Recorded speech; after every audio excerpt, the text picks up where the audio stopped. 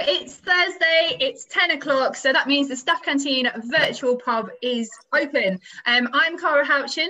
Welcome to the Lockdown Lock-In Live. As usual, I have got some amazing guests waiting in the wings, and this week they've managed to stay off screen for this bit, unlike Nigel Howard, so we're doing better than we did last week. So before we get going, my snack, I'm sure you're all on the edge of your seats, is a little bit fancier than last week's pork scratchings. We've got a little bit of tapasy, antipasti going on here, so I'll be munching on that whilst we're going along. And I've also got a rum and ginger. I've not actually tried this, I just threw some rum and ginger in, so it could be awful, so we shall find out. Anyway, enough from me. Let's introduce tonight's guests. I'm really excited because they all have a Wikipedia page, which means that I get to write a really fun intro that's probably full of lies, which I never get the chance to do. So first, she falls under the category of Gordon Ramsay protege. She started with him at Aubergine and has since worked at too many amazing restaurants for me to mention them all. She now has a number of restaurants herself, including Murano and Mayfair. And first fun Wikipedia fact, that Marcus Wareing apparently said that she wouldn't last longer than 2 weeks at Aubergine when she started, but we can talk about that later. It's Angela Hartnett. Hello. Hi, Cara. How are you, love? I'm good. How are you? Well, thank you. All good, thanks. Good. Thank you so much for joining me. No problem. So what have you got with you? What are you drinking this evening? What are you eating? Well, in typical form, I obviously just read that bit of your email just as I was about to sign. So I grabbed a bottle of red wine we had left over from supper, which is a lovely Italian wine. Thank you, from Passione Vino, Luca at Passione Vino. Thank you for that. And I've got no nibbles. I'm fine. If I need to, I can walk us all down to the kitchen, which you should ask Jason about later. Oh, man, I'm not supposed to say that. I've just given it away. Okay.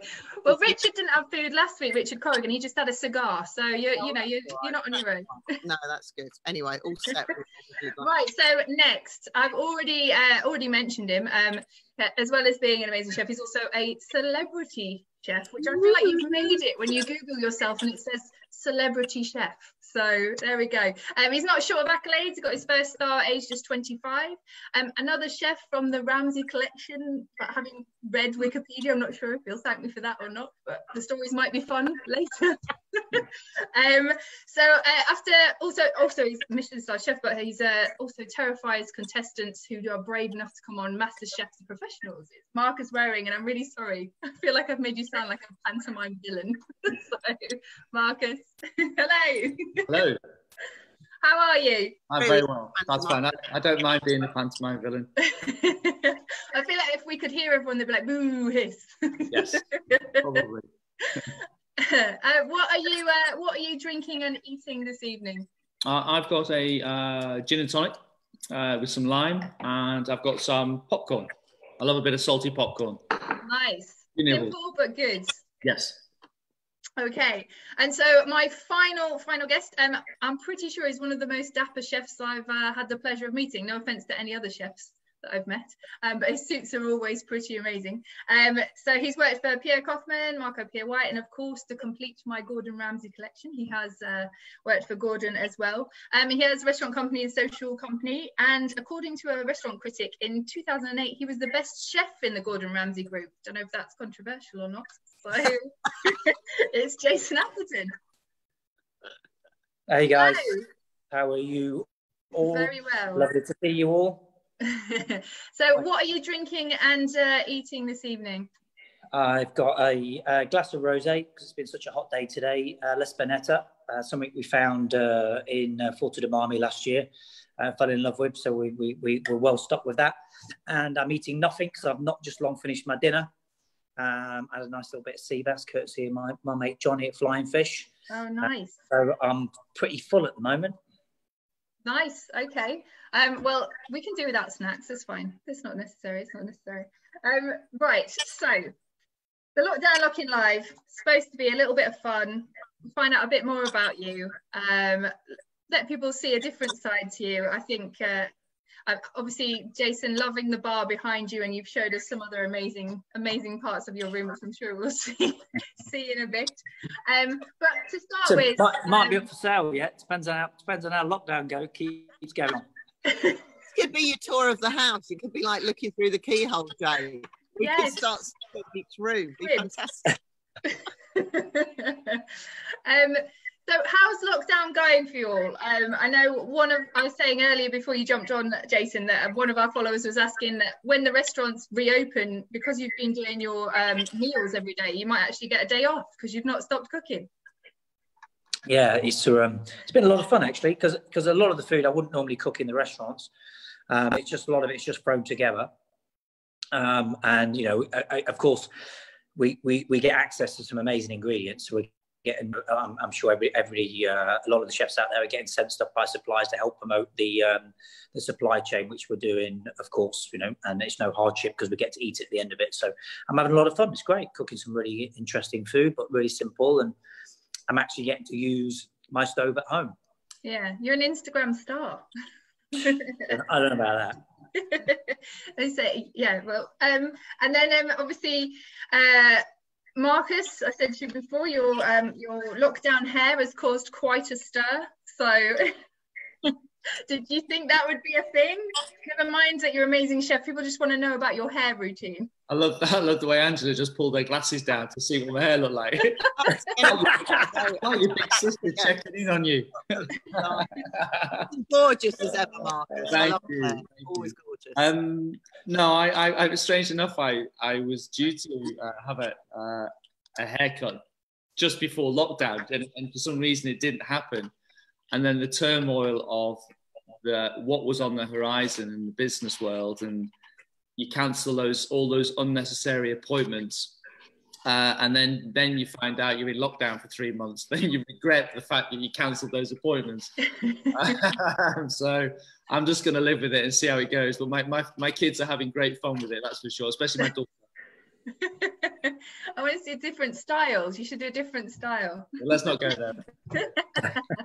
And Angela, what about you? What have you been doing to keep yourself busy in lockdown? Have you done anything where you thought, God, I'd never thought I'd be doing that? Well, yeah, just sitting at home for 5 nights a week was quite a novelty for chefs. It was just doing that alone. It took us all a few weeks to admit that it was actually something we quite like doing. You know, I know you're not supposed to because it's obviously time of crisis, but given that we always work so many nights, it's lovely to be home. I've been helping my friend Lulu. She's been doing this thing, Cook 19, where we've been cooking with the NHS. So I've done that every week since we've gone into lockdown, which has been really good. Not every day, just a couple of days a week. And then we've just opened the takeaway, actually, which is something I never thought I'd do, but we're doing takeaway pasta, which is absolutely killing me. I'm exhausted. I've never worked so hard in my life. It's like, I had to ring you in at Fortnum's and say, can I borrow the electric pasta machine? Because obviously my arms just like, it's too much. You're going to have like muscles. Exactly. So we do that 2 or 3 days a week. But the best thing in lockdown is I watched the last game. Have you guys watched it? The Last Dance with Michael Jordan on Netflix. Oh, it's great, brilliant, isn't it? That's brilliant. That has been my favourite show in lockdown. I've loved it. Anyway. So yeah, no. Apart from the lockdown lock-in live, which you didn't think you'd be doing either. Yes. Brilliant. Okay, so let's start. Let's play a game. I want to obviously test your friendship. Hopefully you'll all still be friends by the end of this, but we'll give it a go anyway. Have you got your pens and paper ready? Got it. Give it a go. You hope we won't be friends at the end of it. Is that what you're trying to do, Cara? Just split us up? Is that what you're saying? No, because I want you to work with me again after all this is finished. Okay. So. Right, I'm going to ask you 4 questions, and if you write down the answer on your paper, it is who you think this applies to out of you guys. So it can be yourself if you want it to be. So first one, you've all been on TV, you've all judged TV cooking competitions. So who is the best TV chef judge? Who's answering these questions? We are, and you're telling me. Yeah, write it down. Okay, and then show me your bit of paper. Put it up to the screen.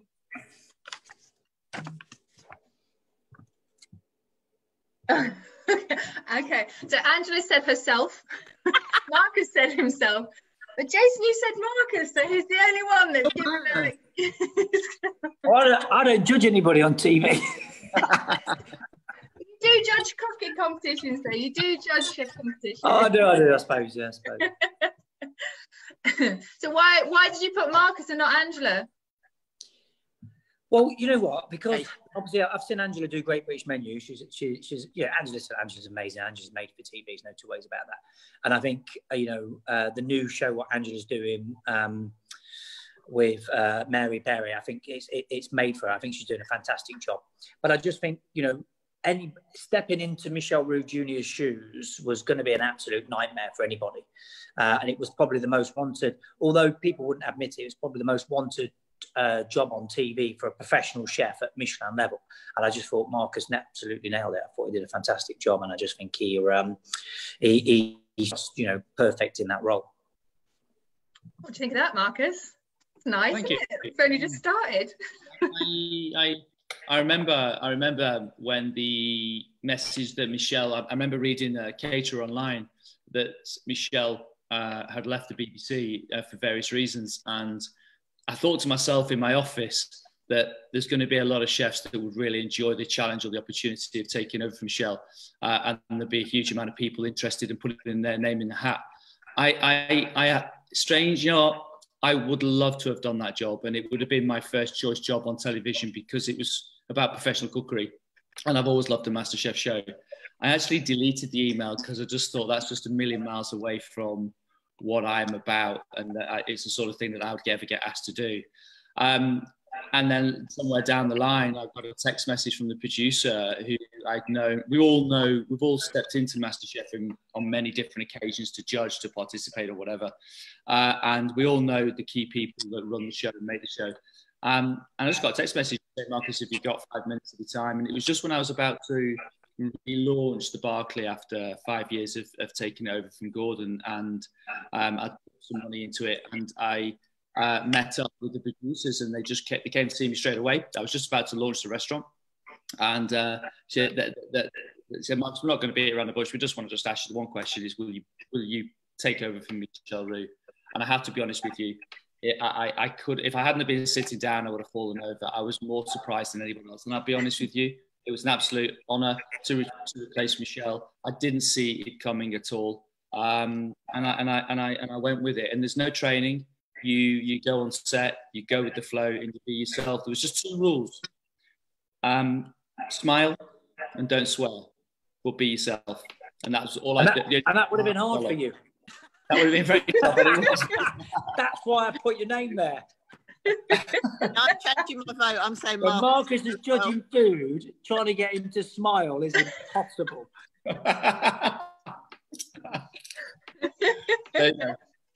Well, he's smiling now, so we're all right. Okay, next question. Who is the scariest chef in the kitchen? If your chefs were going to judge you and they're in a kitchen with you all, who do you think they would think was the most scary?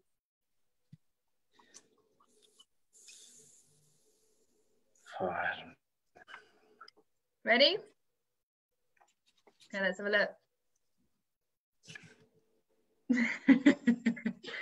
Jason, you're cheating. I'm not scary. I'll put Marcus again because Marcus is scary. Angela, what?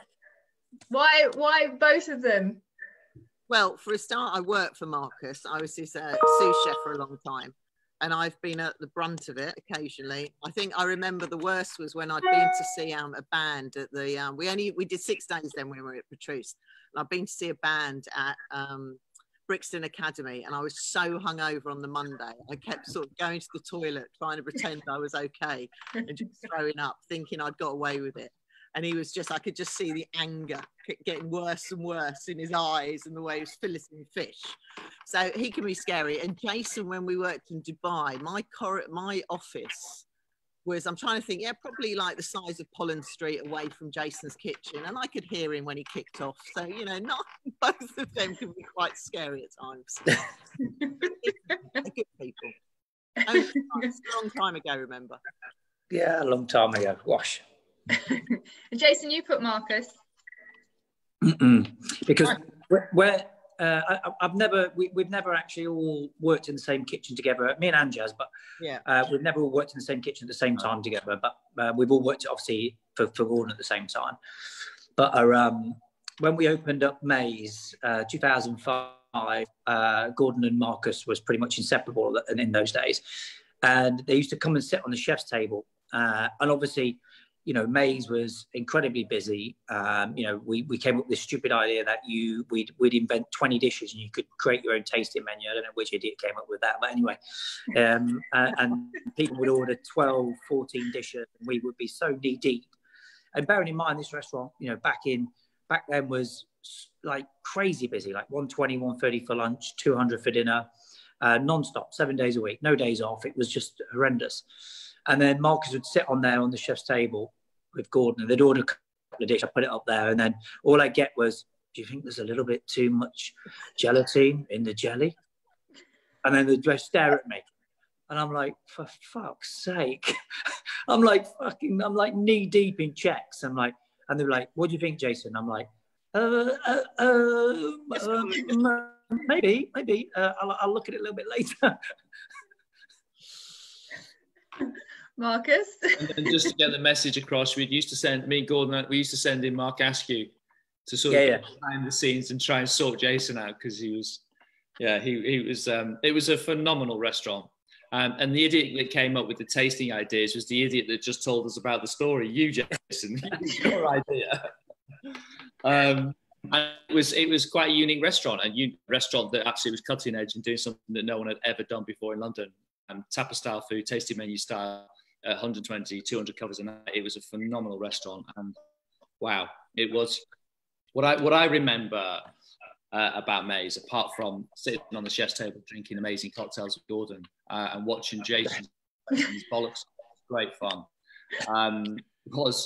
Was the process that Gordon put Jason through. And Jason, I think you just come back from Dubai, and this idea came about, and you've been in Dubai quite a while. And I remember Gordon coming back with this restaurant location, and you came up with the concept. And I remember the tastings that we used to have to go through. It was me, there was Gordon, it was in Angela's kitchen at the Connaught. You know, Mark Askew would come in, and Gordon would invite as many chefs as possible to come and critique Jason's tastings. And he had a lot of tastings. And to be honest with you, you took a pasting in those tastings, but never once did you get nasty or upset or aggressive. You took all the criticism on board, and through those tastings, this concept of was developed through just everyone throwing their 10 cents worth in, but no one really knew where you were going with the idea. And it was all about that, finding the reason behind why you did certain things on certain dishes, and that level, that sort of fine tuning. Like all chefs, we all trying to find ourselves. And I used to walk away from that, and I just could never have taken that level of criticism from so many arseholes on a chef's table. It was Else they're wearing. I never was criticised like that. Okay, no, you were there, Angela. Very good. I remember Jason's monkfish cheeks. I'd never had monkfish cheeks before, and they were amazing. He deep fried them, and he did them with this little pickle salad. They were delicious. Well, they were on the Connaught menu before he opened Maze, but that was fine. Anyone who came for a tasting and used my kitchen, hello, right at the back. You remember? Yeah. Oh my God. I'll tell you a funny story, which I don't think there's only Phil Carmichael knows this. I think. God, do I know this? So we were at the back. All you lot were on the chef's table, and Gordon's firing loads of questions at us, and Phil had been basting this quail. But he left the spoon on the side of the stove, and it's been in hot butter, like while I'd been basting the quail, and I freaking picked up the spoon. I literally put it into a sauce, put it straight in my mouth, and it turned all my lips white. So when I brought the next dish to the chef's table, I'm trying to explain it, and it looked like I've been trapped in a desert for like 6 days, and I'm like, and I'm trying to explain to her what the dish was, and Gordon's like, I remember Gordon was like, "You okay? Are you all right? Do you want a glass of water?" And I was like, "Oh, no, I'm fine. No, you never did that again. No, I didn't. Right, next question. Who makes the best pasta? Easy. I'm waiting for their answers. My answer is me. Angela, of course. Oh, unanimous. Marcus, why is Angela's pasta so amazing? Because it's part of who she is. It's part of our. She is Italian. The blood, it runs through her veins, and she's lived and breathed it all of her life. And when you meet her family, you can see the passion that they have, not just for where they're from, but also for Angela. And Angela has battled, I think, for fighting off so many different styles of what one wants to do. And I think what Angela's, I always used to remember going into the Connaught and seeing Angela. She was always at the back of the kitchen making pasta. She was almost, it was her place where she went to find herself and get some peace and quiet and just make a load of raviolis and make a load of pasta. And I think it's in her blood. And I just think it's something that it's you think of Angela, you think of Italian food, and great cookery and just great, beautiful flavors. And sometimes we just wish we could just do more of the simple things in life. But I mean, when I worked with Angela and she worked with me, I didn't see the Italian chef in her. I never saw that. I didn't know that. I didn't really know her. I just knew her as a cook who used to ride this really fucking stupid bicycle to every kitchen she ever more often than not falling off it or something like that. But I never knew. It overtook me every morning. I didn't know there was this Italian style of cuisine within Angela's repertoire, because even when Angela went to the Connaught, there was so much emphasis of Gordon and Gordon Ramsay Holdings and the Connaught traditional French cookery. That never really came through until Angela got Murano, and then you saw the Italian flavours start to shine out of her. And it's such a lovely country, lovely cuisine. And Angela is one of the shining lights of Italian cuisines in London. Oh, thank you, Marcus. Oh, well, I was expecting a unanimous vote, to be honest, but I just wanted to throw that one in there. So, okay, and final question. Who do you think Gordon would say is the best chef out of all of you? Yeah, which can I need a hair. Can I get my head? Oh no, what you say? Who you think was the best chef? Who would Gordon pick out of you all? Yeah, I think Marcus is right. Angela? I think you're right, Marcus. I think that's just purely because he's just like Gordon. No. Angela, he sees a lot of honesty in you. He just sees bullshit with me and Jason. Don't you remember, Marcus, years ago when you opened the Savoy? Was it the Savoy or was it the review from, who was that critic at the Times years ago? Jonathan Meades. Jonathan Meades. And he wrote, and it must have been the Savoy. You just opened the Savoy, and you and I drove down to wherever we drove, the Strand, to buy the papers. Because those days, nothing was online. You had to go and get the papers, read it at midnight. And Jonathan Meades had said that he thought Gordon had created a Frankenstein. Not because Marcus was like that, because he'd created a better chef than Gordon. I mean, that's basically what he said in that article. Don't you remember? It was the article of Petrus, actually. It was Petrus, right, that's it, okay. And it was the meal that Jonathan Meades had. And Jonathan Meades had this meal, and it's one of the first meals he had that he had no alcohol. He wanted to taste, he'd heard about the reputation of Petrus, and he wanted to come and taste the food, and he loved his wine. And I remember the sweetbread dish that I cooked him. Long story short there's a certain Mr. White that got involved in that review. I got a 9 out of 10, and I remember it was a picture of a chef in a Ferrari driving very fast past another chef, which happened to be Gordon in the picture. But it was a great time for me and for Gordon, and I appreciated the 9 out of 10 with Jonathan Meades. It was quite extraordinary. Yeah. But there was a certain chef. Not many people can claim to that. I can, but not many people can. Great. I can't. A fantastic food critic. Yeah, amazing food critic. Yeah. Jason, how come you didn't put yourself then? No, you can't do that, June. But listen, it was very different for me because Gordon and Marcus and Angela grew up with Gordon. You know, I used to, you know, I trained with a lot of different chefs, and you know, when I first learned about all these guys was when Aubergine opened. I knew Gordon. I'd met Gordon when I was working for Marco, and Gordon won't mind me ribbing about this, but I remember Gordon coming back very distinctly from France. When he came back, he came in the kitchen for a couple of days working with Marco while he was getting aubergine sorted. And he came in and a couple of boys in the kitchen, Michael Lambie, and all the boys were like, "Oh, that's Gordon Ramsay." And he had the old-fashioned chef's jackets, which probably many kids will remember today, with the rubber buttons. Do you remember the rubber buttons? Yeah. What melt in the wash? They're like big rubber buttons.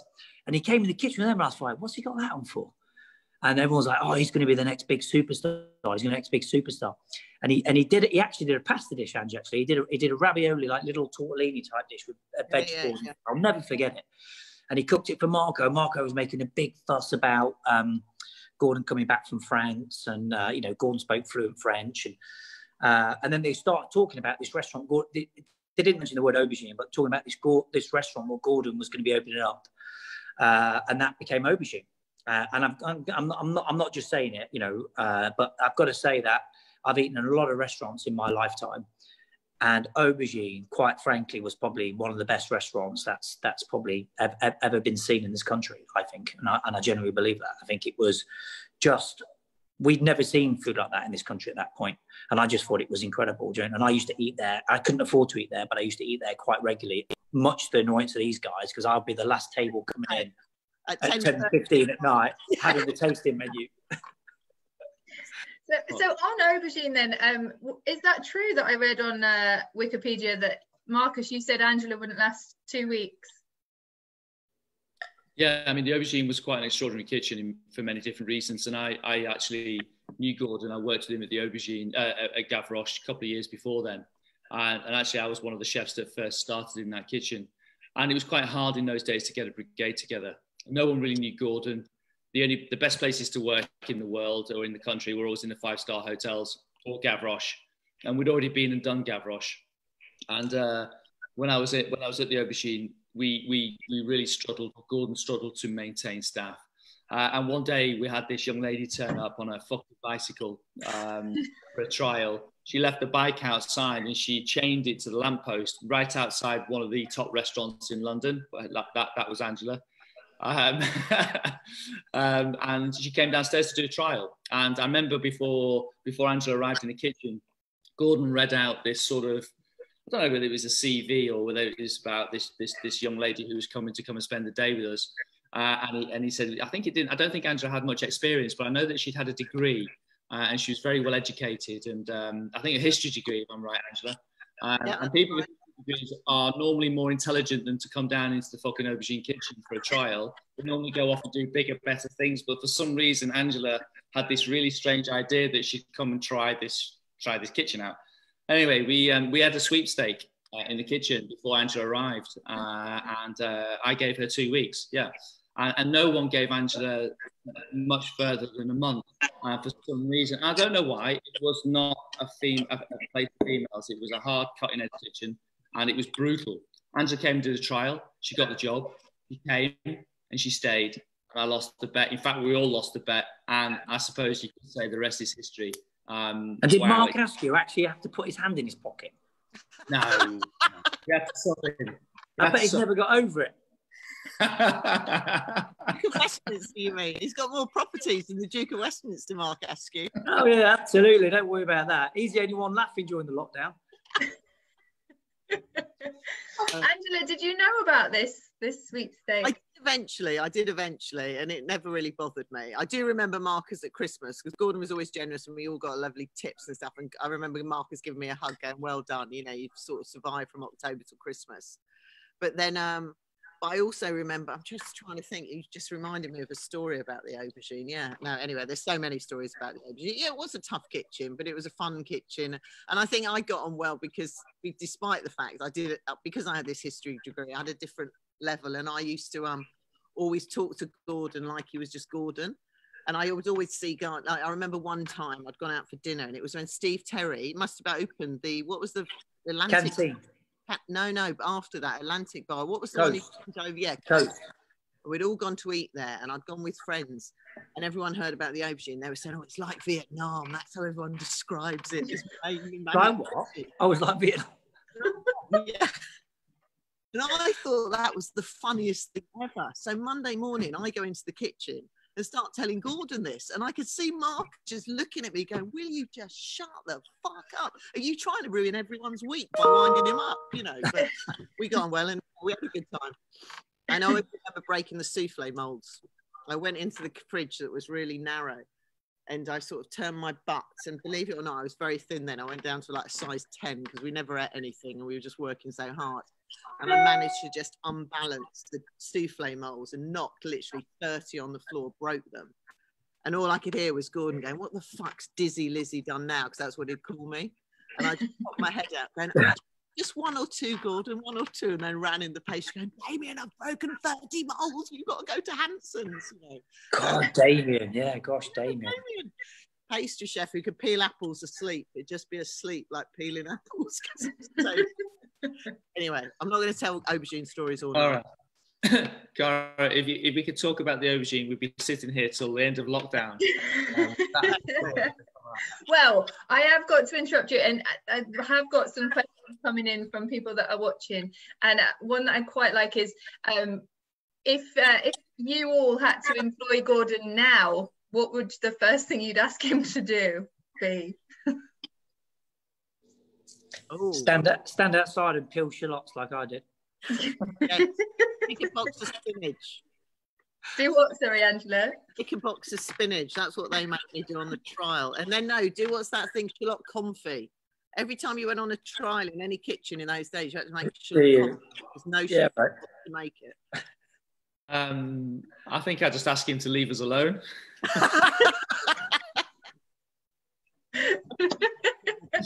Go upstairs in the restaurant, leave us alone. Okay, let me see if I can find another one. Bear with me a second.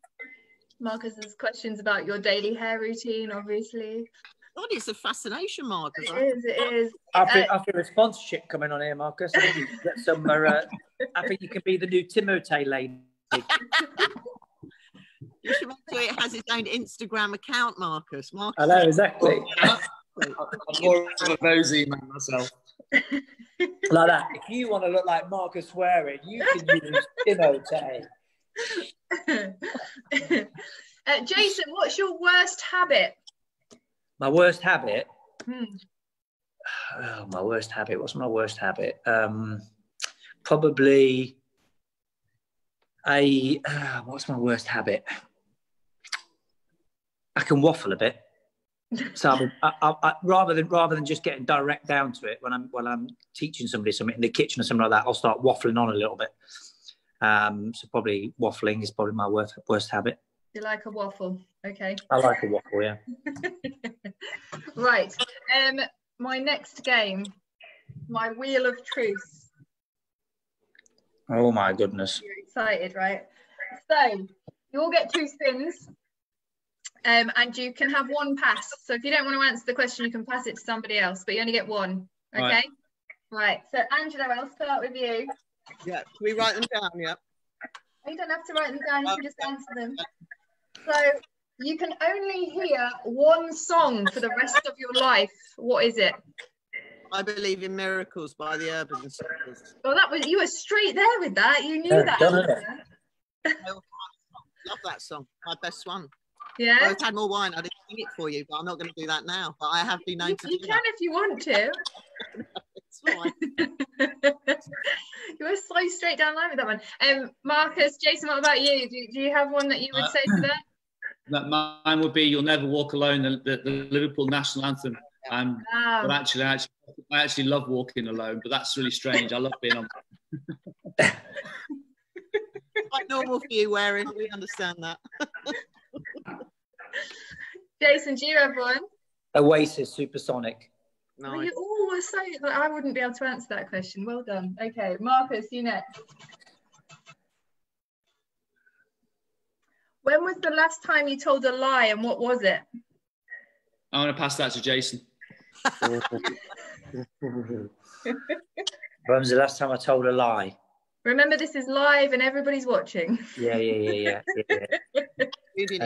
I changed the baby's nappy, but I didn't. I couldn't be bothered. That's a good one. That's a good one. Right now. She spent 4 hours with poo in her nappy. Oh, Jason, so mean. That's terrible. Oh dear. Social services. I'll have the social services round in the morning. Brilliant. Okay. Right, Jason, it's yours now.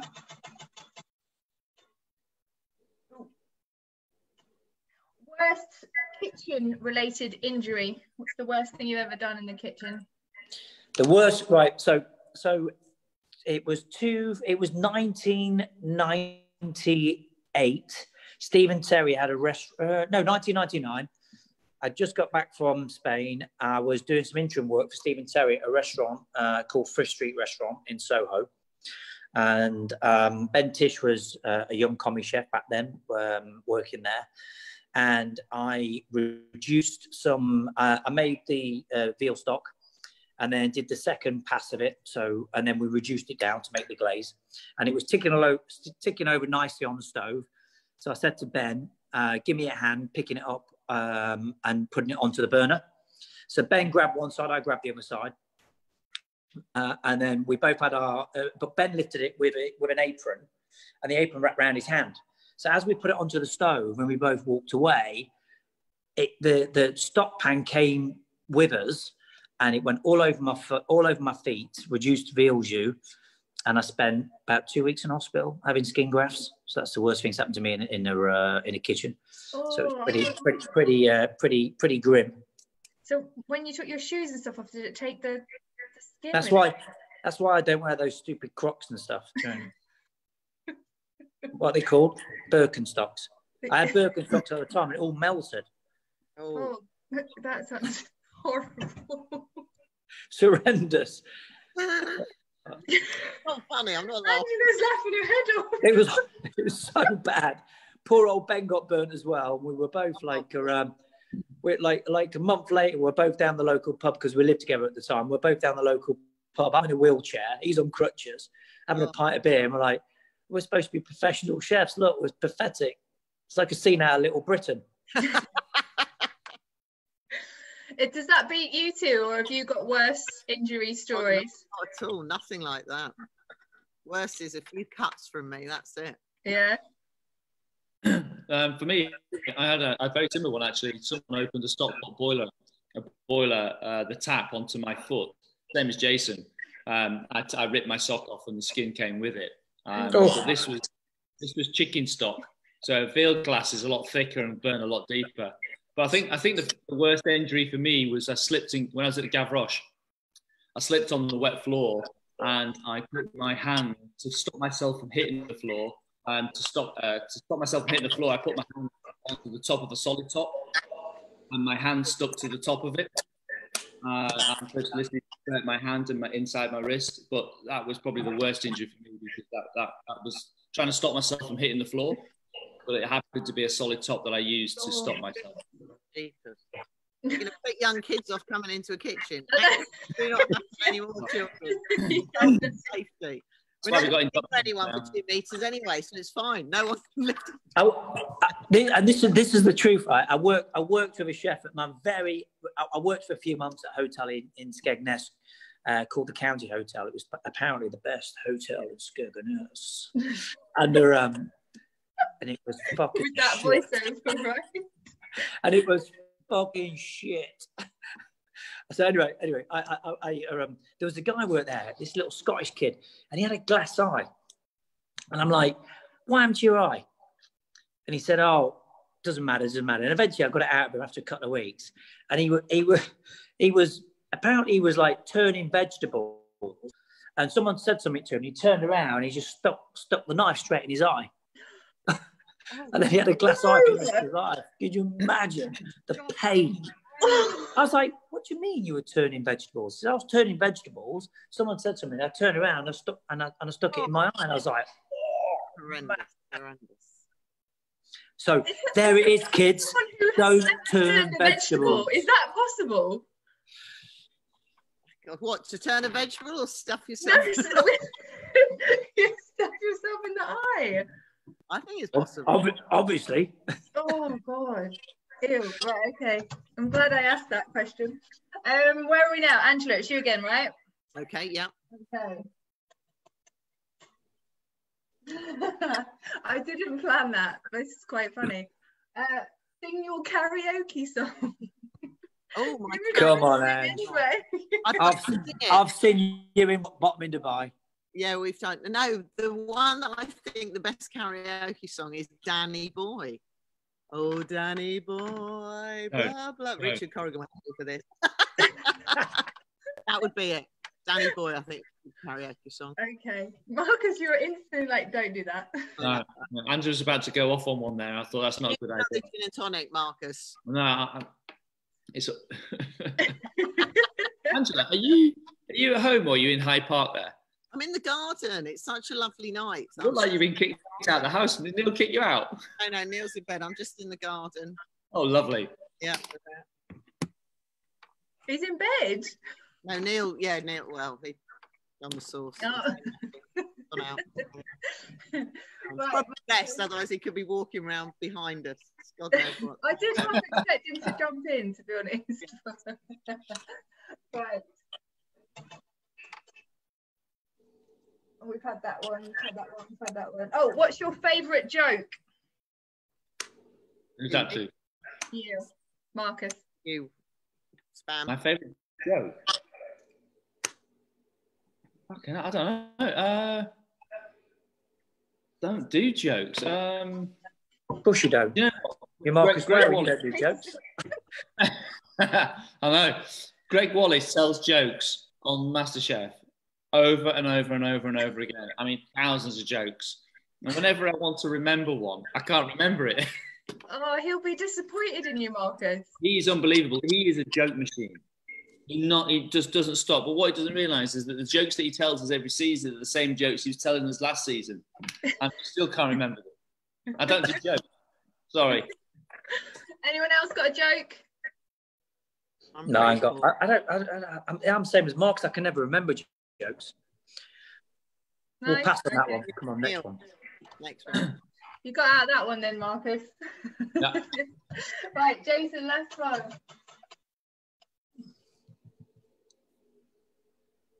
Oh, what would be the first thing you would do if you woke up and you were the opposite sex? What? What was that? If I woke up and I had what? Put his fucking underwear on. That's what he'd do. He'd be putting a G-string on, some suspenders, and he'd be trying all the kit out. If you woke up as the opposite sex, so if you woke up as a woman, what would be the first thing you would do? What would I do? Fucking hell, it's mental. What would I do? Yeah, no, I don't know. You do know. What would I do? I know I'd fucking do with him. Well, listen, I'd go and steal all my wife's handbags for sure. There's thousands of them there. Do you mean? I'd shave this stupid tash off and this beard for a start, because that won't pass, will it? No, I think that would be quite frightening, actually. I've no idea. God knows. I think you pass do. on that. I think you're being shy. Right, who are you passing it to if you're passing? I pass it to Marcus. What would I do? I think I'd just go back to sleep. I just hope and pray I'd wake up a man. Bit harsh. Sorry, Right, okay, I won't push it any further. Right, I've still got time for a few more questions and some stories. So, Marcus, I need to ask you, I don't know if I'm going to pronounce this correctly, but I need to ask you about the nage recipe. Am I saying that correctly? Sorry, with my northern accent. was that the nage recipe that we used to make at the Ocean? It's from Angela, so I believe so. Yeah, I think that's the case. We used to make this vegetable nage for for a dish, which was a clarified or a clear vegetable stock. And Gordon had this incredible recipe, but we had no ingredients in the fridge that actually, no correlation between the recipe and what was in the fridge. So one day I just went into the fridge and just took any green vegetables, some onions and lots of herbs, and I just boiled them up, put them in the fridge. And then for some reason, I didn't make it as often enough as Gordon wanted it to be made. Because we also put some lemons in. I can't remember what the recipe was. And it used to sit in the bottom of the fridge. And because the fridge was always open, close, the temperature of the fridge was always going up. And this nage used to go off very quickly. And because I didn't make it as often as Gordon wanted it to be made, one day he called out for the nage, and I had. Oh no, we've lost him at the key point. Angela, you might have to finish off the finish. Well, I remember a different one, because I remember Marcus saying to me, make the nage. And exactly what he said, there weren't enough ingredients. And he goes, just ram everything into it. I did, made it really badly, got the bollocking of a lifetime, and was waiting for Marcus to say, well, actually, I told him to do that, and he never did. So I stitched him, and I said, oh, he got it. It was Marcus's fault. Still got the bollocking, but And you told me to ask Jason about cooking pheasant at the NEC. Yes, Jason, do you remember that? Oh, I do. Oh my God. Oh my goodness. So we'd gone. So this whole thing of Birmingham got a little bit out of control. So basically, it was like we used to go to Birmingham, and we, Gordon, like the rest of us, liked a bit of a night out, and we was judging Gordon Ramsay scholarship, and then Gordon thought it'd be a good idea that we all went out the night before, and I got a little bit carried away. I had the most horrendous hangover. Got to the judging, threw up in the back, which is also the palate, and then carried on judging these young chefs who their whole life's ahead of them. But anyway, I did a very professional job. Held together. I then went back to my hotel room, threw up some more, had a shower, went back out, and it was my turn to do a demonstration on the main stage.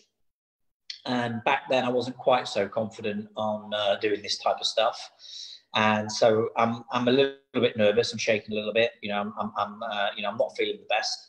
And I was last on, so I was last on the stage, and so I'm doing this pheasant dish, and it's all sponsored by Rationale and all that type of stuff. And so I did this dish, sealed it off in the pan, put it in the oven, and then the whole. Everyone around me is like in stitches. All of the people watching, Ange, Gordon, everybody. And I'm thinking, what's everyone laughing at? I've only put the pheasant in the oven, during. And then anyway, carried on cooking. And then I turned my back, see what everyone's laughing at, and I've got a pheasant in the oven on wash. So the Rationale's washing my pheasant. As everybody's watching me do a demo, the pheasant's raw. Gordon's literally on the floor laughing, Angela's laughing, everyone's laughing, and so I was like, "Well, oh my God, that was the funniest thing." That was so after I tried to make watercress soup with really hard potatoes, and you just help me. This fucking thing was a disaster. I bet all the young kids were going, and how's he a Michelin-starred chef? What the fuck's going on up there? Oh, God, in tears. I was in tears. I love that you put a pheasant on to wash. Unbelievable. But listen, I've got one for Ange, right? Oh, so God. when we lived in Dubai, I know this. me and Ange got quite close. And she was like a sister to me. She looked after me really well and stuff. And bearing in mind, I'd only worked for Gordon to that point for about 8-9 months, a year maybe. A little bit at Royal Hospital Road. I'd done a little bit helping with a bit of his filming and stuff. And so it was all quite new to me still. So I got out there, and Ange had a hire car. I had a hire car. We both lived at Golden Sands number 5. And, you know, bearing in mind, I'm just going to paint the picture for you. You know, in Dubai or in the Middle East in general, petrol and diesel is like 5p a litre. Every 60 yards, there's a petrol station. Plug in. You don't even have to get out of your car. There's some dude there who gets out, fills it up, cleans your windows, you know, gets you a can of Coke, whatever you want. And this is like 2 o'clock in the fucking morning. I get a phone call. Where are you? I'm in bed, Ange. What's up? And she's like, you're not out? I said, no, I'm in bed. I just told you I'm in bed. What's up? She goes, I've run out of petrol. I said, how the fuck have you run out of petrol? Because it doesn't fucking matter how I've run out of petrol. I'm on the Shades Eye Road. Get in your car and come and fucking get me. So I'm like, all right, I'm on my way. Off I go. I pick her up, sort it out, get the car full. We get the car sorted out, get her back. Fucking 3 weeks later, it happens again. And can you just not fill your fucking car up with petrol? Like, it's cheap. There's like more petrol stations than Camels. Jane, just fill your car up with petrol, sweetheart. It's all good. But she doesn't need to if you're going to come and rescue her every time. At 2 o'clock in the morning. Yeah. Marcus, have you got any stories about Angela or Jason? It's really funny. I miss the opportunity of spending time like that as chefs. When I worked with Angela, I was always her sous chef or Gordon Ramsay's partner, and I don't think I never really ever worked with Jason. You know, Jason, you know, Angela was always there and abouts with us as part of the team, and we never really ever socialised much because it was always like I was the head chef and Angela was the sous chef, and it was really funny. But I think where Jason, we never really worked together, and Jason was an up-and-coming chef in sort of different camp. And I remember when Jason used to always, wherever, whether it was L'Orangerie, Patrice, Aubergine, Royal Hospital Road, was always the chef that came in at 11:15 at night after he'd done a shift in the kitchen.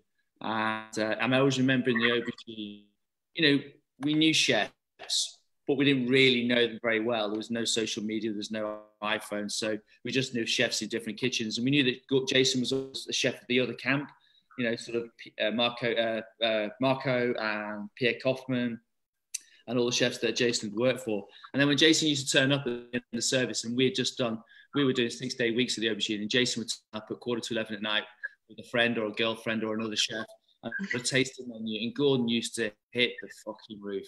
It's like, oh my God, what the fuck is this fucking guy coming in here, fucking eating this and blah, blah. And then he would swear, slag Jason off to heaven, and then go upstairs and be nice as fucking ninepence to him. Shake his hand, you know, how you doing, Jason, blah, blah. Come downstairs, and then like, fucker from fucking Skegness, let's get him fed and let's get the fuck out of here. And stealing all my recipes. Yeah, and Angela knows when someone came in late at the Aubergine, it was the worst thing ever. All we wanted to do was get home. We had 4 hours sleep, and old geezer from Skegness would walk in for his fucking dinner. I used to do it on purpose. I know. I'd go home, have a cup of tea, watch the TV. I thought, right, those fuckers will be cleaning down now. Right, taxi. Right, last question. I said when we first came on this call, Jason, I said that you were challenging James Martin in your where you were, because you said you had a bar, and then what else did you show us? Are you going to show us what else you've got that's better than James Martin? What's better than James Martin? Yeah. No, I said. You said my house will give us a challenge. I said I bet he hasn't got. I showed you the massage room. Let's have a look. Don't show you. Yeah. I don't know. How do I turn my thing around? How do I turn it around? You're doing that typical dad selfie there. That's the bar. That's the bar. Yeah, puts my bar to shame. There you go. Look, nice. Bit of bully. There we go. That's the Pac-Man machine. I'm really good at Pac-Man. And then that's my well, it's actually the missus actually, but that's our little so fancy. Anyway, the point was it's up for sale, so if anybody wants to buy it. I can show you if you're interested. Rooms. So the question was, you've all been on Saturday Kitchen, right? Da, da, da, da, da, da, da, da. Mark was on last week. What is your best James Martin story? Do you all have a James Martin story? Do I have a James Martin story? Go on, then, Angela, you go first. Marcus, well, actually, as you would know as well, Cara, having met Neil, he's Scottish for a start and doesn't hold back when he wants to say something. And he bought Neil James is your Martin's, husband for people that are listening. So he bought James Martin's spice grinder, and it basically broke within a day or so. And we were all at the Fortnum and Mason food awards, and James Martin's talking, coffee. Neil doesn't bat an eyelid, goes up and literally saying, "Oi, your spice grinder doesn't work. I want another one. I want one returned." And I was just standing there, oh my God. And then the best thing about Neil is he speaks French. He's worked in France for 5 years. So he turns to Pierre, starts talking to him in fluent French, chat. And he goes, "I haven't forgotten about that spice grinder, mind you. I want a new one in the post. It broke." So that's James. We're still waiting, James. If you're looking, we are still waiting for that spice grinder. Thank you very much. That's class. Proper class. I love it. Anyone else have a James Martin story? Yeah, well, Marcus. Don't really have one, but I remember when James went on to Saturday Kitchen, and we're all like, Saturday Kitchen, live television, really, should we be really cooking with James Martin? He's not really up there with, with the Michelin-starred chefs and all the bantering, the Gordon kitchens. And it was like, really this big guy from Yorkshire, it spent most of his life on Ready Steady Kitchen, Ready Steady Cook. Wearing a bandana and did a few Hotel de Fans, and he was not the sort of chef that you sort of think, well, should I go and do this show? And anyway, you think, okay, well, I'll go and do this television show, and with this, I'm going to cook with James Martin, and you think, well, I'm bigger than him, and he's not won this, and he's not done that, and when you were really young and the show came on, you never really knew whether it was good for your career or not. When you go on to it and you see him, he's got an earpiece, he's doing a piece to camera, he's doing the auto cue, he's cooking, he's hosting, and he's bringing all these Michelin-starred chefs into the studio.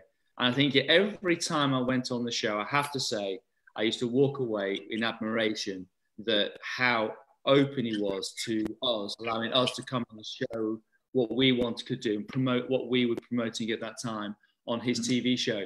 And I think James Martin went up in everyone's estimation as the years went by, just how good and what a natural chef he is in the world of television, but what a fabulous chef and a fabulous cook and a great host on television. And I think I don't have a bad story about him, but I remember what I used to think about him until I went onto the show and watched him in his own setting, and it's quite impressive. No, he's brilliant at it. I mean, he drank a bottle of gin when he came and did this with me. So I know in 40 minutes. So. Have you hosted that one, Marcus? Did you do any hosting when it was? No. I couldn't do it. I never. It is. I mean, it's brilliant, and you've got to take your hat off to James. He did it for 10 years, and one of the reasons Amanda always says, "Will you come and do it again?" To give Matt a break and all the rest of it. But it's exhausting. I know it sounds ridiculous. That one day just knocks you for like 2-3 days because you're up at like 5 a.m. You're rehearsing, doing a double rehearsing. You're going on the Friday. So a fair play to him to suddenly go after 10 years. I want my weekends back. Oh, it's amazing. And you've got to do research and stuff. I only presented it once, and I think it goes down as the worst Saturday Kitchen in history of the TV program. Even the Daily Mail was saying Jason Atherton bombed on Saturday Kitchen. It was horrendous. I left more gaps than 1960s tube station. It was horrendous, Drew. That was the actual headline. Someone tuned in and said, "Is that Captain? Is that General Zod from Superman presenting Saturday Kitchen?"